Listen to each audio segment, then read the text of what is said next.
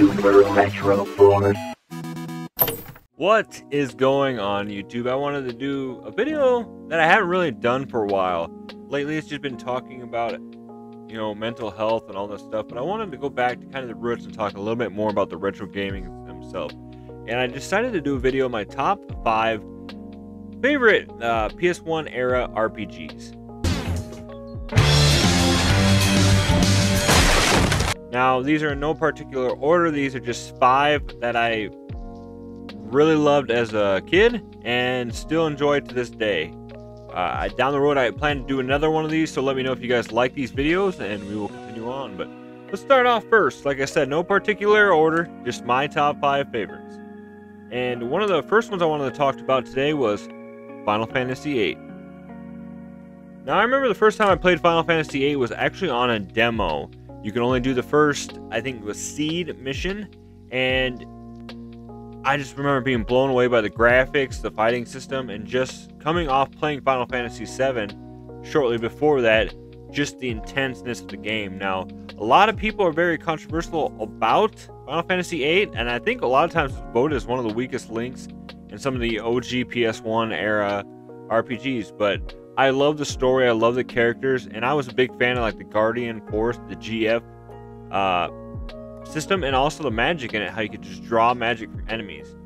And it was just all around one of my favorite games, RPGs. And to this day, I still haven't beat it. I need to go back and restart a game because, yeah, I got to the final boss area and I wasn't high enough leveled, and yeah, I got stuck there. So really lost my motivation over the years, so I really want to get back to playing Final Fantasy VIII.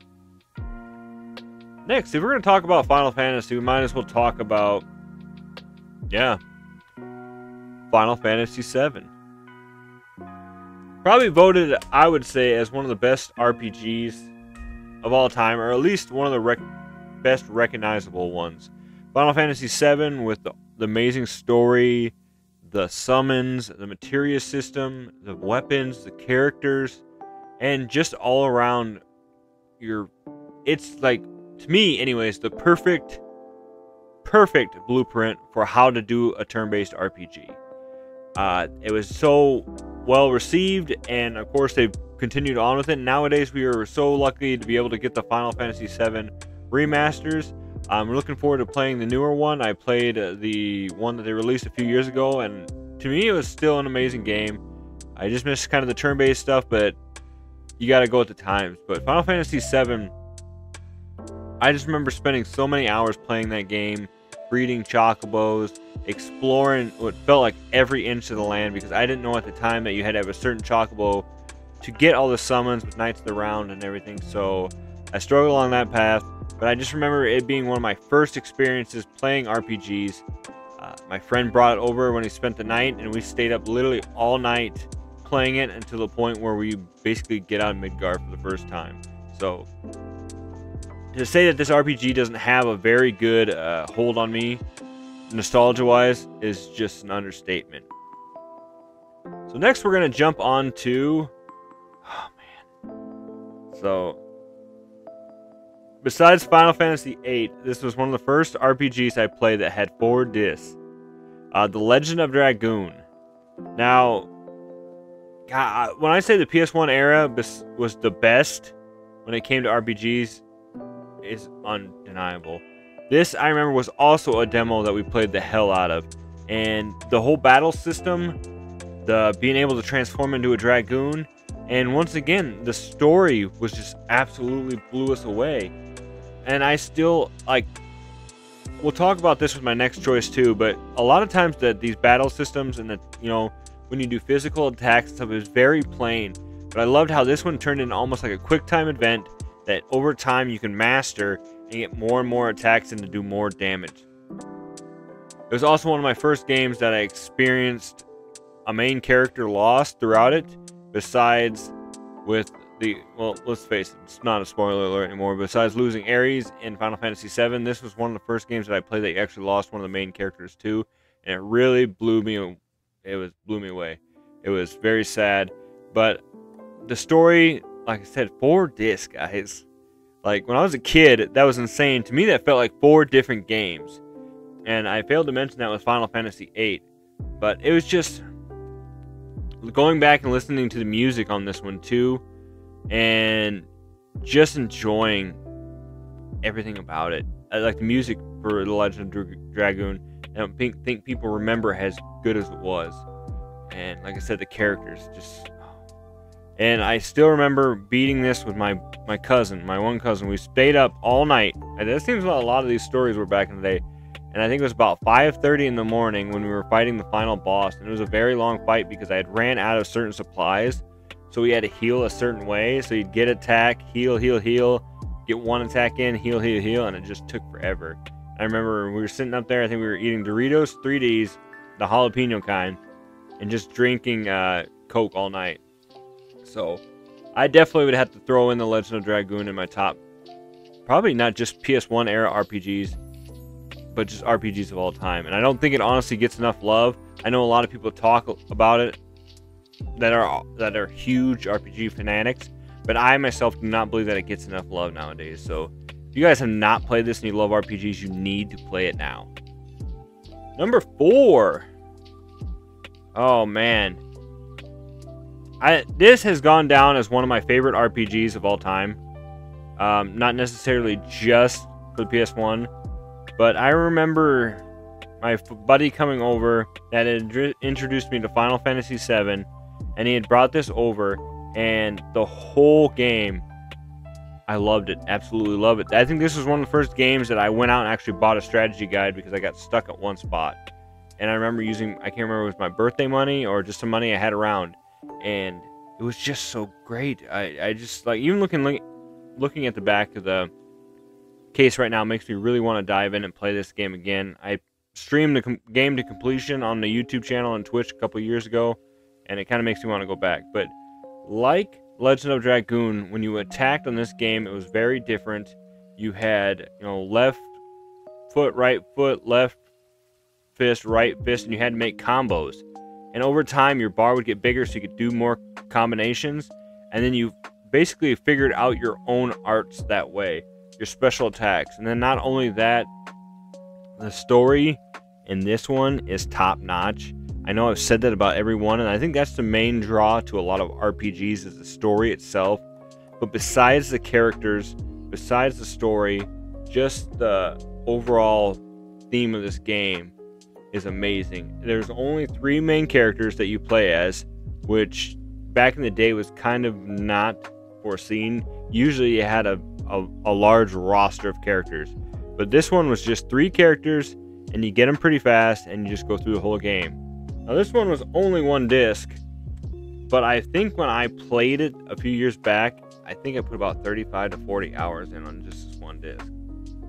Absolutely amazing game. When people ask me what's one RPG that people have never probably played that they're missing out on, it is definitely this one. For number 5, guys, so I don't actually have a physical version of this game.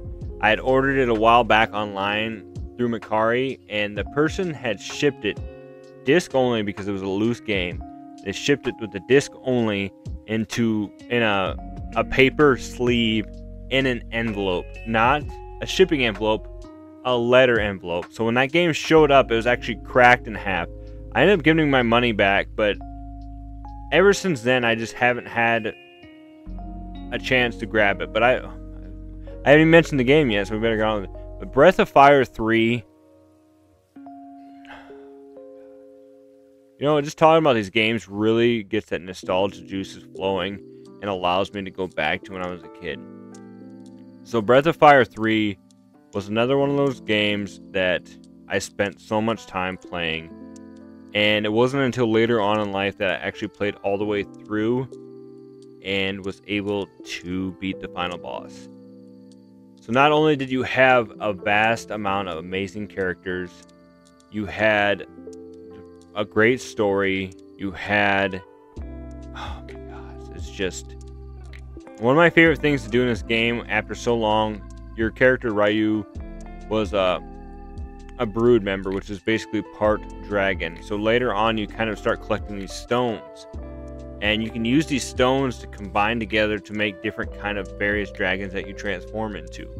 And I just remember spending so many hours doing this. and it was just so fun to do. And then on top of that, it was one of my first real games that I had such fun like stealing from enemies.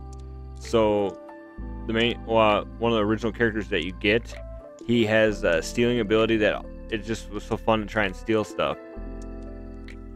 I still just, it's such a great game, guys. Breath of Fire 4, don't get me wrong, if that was going to be an honorable mention, it would have to be Breath of Fire 4. It was so fun to play that, and to me it wasn't as good as 3, but it's still a great game.